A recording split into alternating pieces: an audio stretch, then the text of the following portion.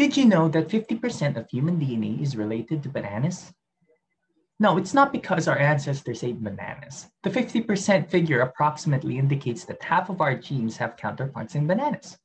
The other percentage is unique apart from humans and bananas. Also, did you know that the tomato was the first GMO food to reach the market? Before, tomatoes are easy to rot. Now, not really. Let's get on with our discussion.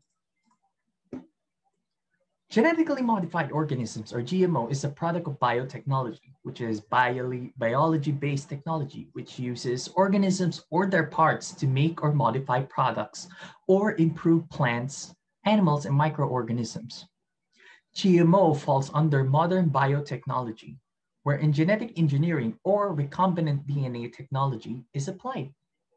Recombinant DNA technology is a method that allows the combination of genes in a test tube to form a hybrid DNA.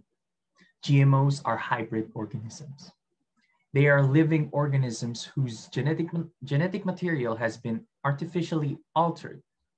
They carry an introduced gene that is not present in the germplasm of the organism. This introduced gene usually carries economically important traits such as higher yield for crops and higher milk production for animals and plants. Now, we ask, are GMOs safe? Of course there are. Genetically modified foods that are currently available on the international market have passed safety assessments and are not likely to present risks for human health. Besides, no effect on human health have been shown as a result of the consumption for foods by the general population in the countries where they have been approved. How about the labels?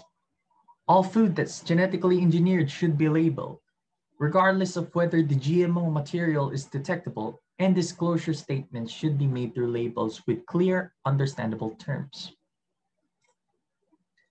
GMOs are subjected to careful study to ensure that they are substantially equivalent to non-GMOs before they are released commercially. Hence, no new allergens are introduced to the organism. That's why there are approved GMOs here in the Philippines. The most common GMO that is produced widely in our country is corn. The gene transferred to the corn's genome allows the plant to produce a toxin that is pesticidal to only its target organisms, specifically the Lepidoptera, an order of insects including moths and butterflies. Many GMO crops are used to make foods that Americans consume, such as cornstarch, corn syrup, corn oil, soy oil, and many more. Some fresh fruits and vegetables are available in GMO varieties, including potatoes, summer squash, apples, papayas, tomatoes, and more. It poses no threats to us humans since we do not have receptors to which the toxic protein binds. GMOs are safe to consume because they are relatively similar to their conventional counterparts, only except for their traits. GMO crops are relatively recent and researchers have no understanding of the long-term health and safety consequences. There are many safety issues concerning GMO crops and evidence differs about them. Further work would be required to conclude. Now you must be thinking, what are the pros and cons of such product? Well, the pros, crops grow quicker, have more nutrients, produce more yield, and are resistant to pesticides. Also, the useless fertilizer.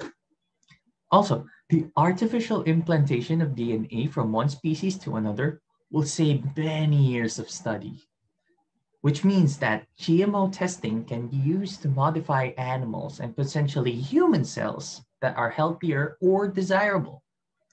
Although, with pros comes the cons, which are that GMOs are not always tested thoroughly, and that it could affect those with allergies in unpredictable ways.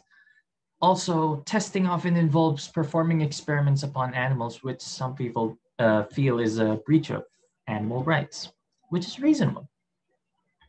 Also, did you know that bees benefit from these GMOs? More than 10 years ago, the sudden and widespread disappearance of adult honeybees from hives called the colony collapse disorder, or the CCD, became a national concern. Claims circulated that such GMO crops are toxic to bees. These assertions have been debunked by the mainstream science community. Scientists have engineered bees through genetic engineering, which may cause bees to be resistant to the disease. Think of it as vaccines for them. This is a long and complicated process, but once done, bee health could be improved by leaps and bounds.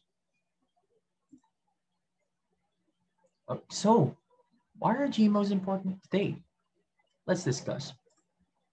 Since the genetic modification can make plants disease-resistant and herbicide-tolerant, the process can increase the amount of food that farmers can produce. This will drive down costs and lead to food health.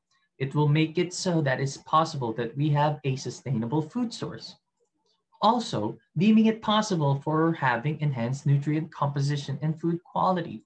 More importantly, it will reduce the use of pesticides.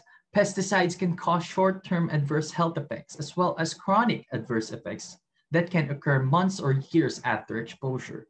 Some of these effects are stinging eyes, rashes, blisters, blindness, and many more. Also, in the medical field, it's possible that GMOs will have benefits. Also, we shouldn't forget that it's possible that GMOs will have an economic impact on farmers and consumers, causing it to have economic growth.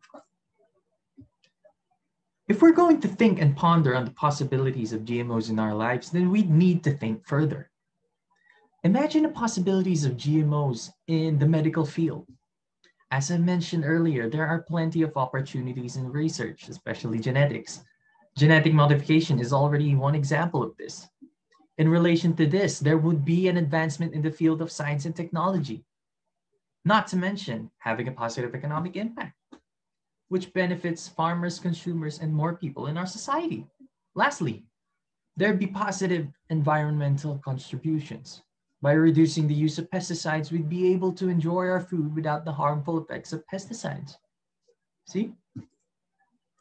Thank you for listening to my talk. Once again, I'm Ivan Reyes, and we should think further and beyond.